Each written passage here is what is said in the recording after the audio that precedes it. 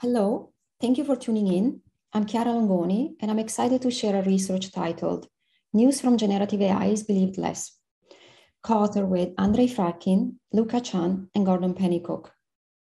The full paper is available open access in the ACM FAQ proceedings, as well as on our websites. And all experimental materials, registrations, and data are posted publicly on the Open Science Framework under our names, and the link is provided here as well. So one of the applications of artificial intelligence that has shown the most promising advances in the last decade is that of generative AI, which refers to AI algorithms capable of producing textual, visual, and auditory content with little to no human intervention. Applications of generative AI are more pervasive than one might think.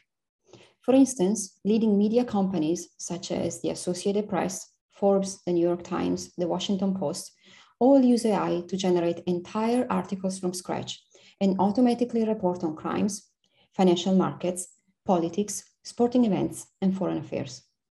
When AI is used to generate content, its role is typically not disclosed. Without this disclosure, readers cannot determine whether an AI was used from text alone. However, because of the potential misuse or unintended consequences of this new technology, ethicists and policymakers have argued that the use of AI should be disclosed. The question that we ask in this research is then, how will people perceive news generated by AI once it is labeled as such? At the moment, we don't know the answer to this question because most of existing research has focused on the technical aspects of text generation or on the benefits of AI to publishers. And so it has neglected to consider how people will perceive news from AI, which is what we do in our research. Specifically, we focus on the effect of tagging news items as written by an AI or by a human on perceptions of news accuracy. We tested our predictions in two large pre-registered experiments on national representative UF samples. We used real news comprising a text headline and an accompanying photo that appeared in news outlets at the time of the experiments.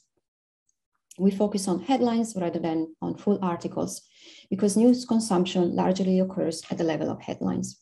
As we were interested in assessing whether the effect of AI disclosure was moderated by news' actual veracity, whether the news was objectively accurate or inaccurate, we predetermined whether each news item was true or false by relying on the fact-checking site snopes.com. Experiment 1 employed a between-subject or separate evaluation paradigm. Participants saw either news items tagged as written by an AI or by a human. And our main dependent variable was perception of news accuracy assessed on a 4-point scale. Experiment 2 employed a within-subject or a joint evaluation paradigm. Participants saw both news items tagged as written by AI and by a human. We conducted this within-subject experiment to refine the measurement of accuracy, given that it should be easier to evaluate the reporter in a joint paradigm. Both experiments showed a negative effect of AI disclosure. Tagging news items as written by an AI was associated with a significant reduction in perceived accuracy compared to the control condition in which news items were tagged as written by a human. These results are in column 1. Regression specification with news items fixed effects, which allow for baseline accuracy rating to vary with the news, column 2, and separately for true, column 3, and false news, column 4, yielded the same conclusions. Please refer to the full paper for a much more detailed account of the analysis and results of treatment effect heterogeneity related to the other variables that we collected.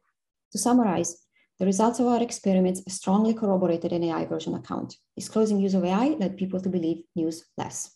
An important implication of our experiments is that calls for transparency in the use of generative AI may backfire. Disclosing use of AI may further exacerbate the already declining public trust in news outlets. Overall, our research is only the first step towards understanding the complex phenomenon of how people perceive generative AI. And given the speed with which these systems are being developed and adopted, we hope that this research will spur further investigation of this topic. Many thanks for your attention.